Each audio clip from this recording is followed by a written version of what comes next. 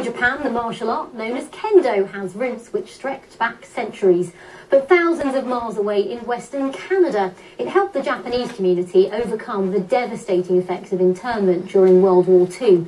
The BBC visited a club in the city of Richmond in British Columbia to see the impact that Kendo still has today. Kendo and martial arts, I think, are all footholds within our community, the touchstones that the Japanese have back to their own culture. I would suggest that we're the epitome of the definition of the multicultural policy in Canada.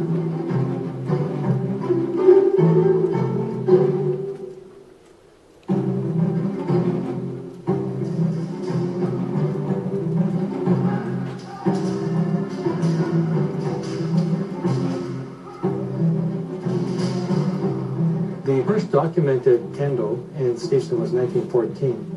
And we consider Steveston to be the birthplace of Kendo in Canada. The first tournament was held in 1931, and we have records from all over lower BC, Wannock, Haney, and places like that, of competitors coming.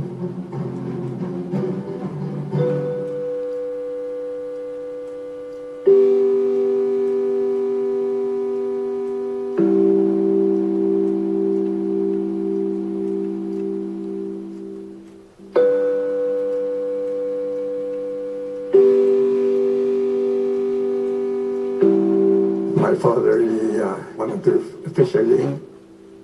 When we first came out in 1949, the company were quite hesitant first because, you know, they don't want to cause any trouble amongst the other fishermen.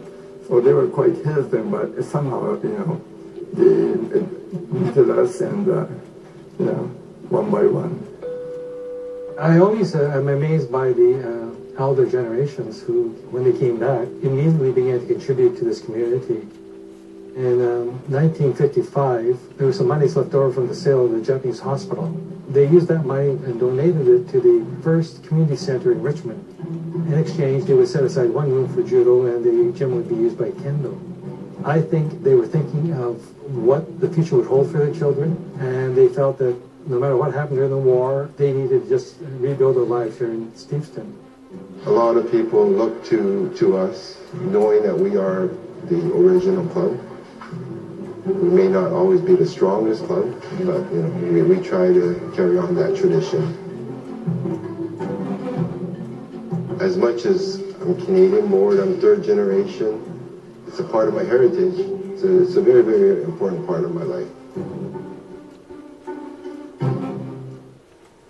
I'm Regina Vaidyanathan. Thanks for watching us here on BBC World News America.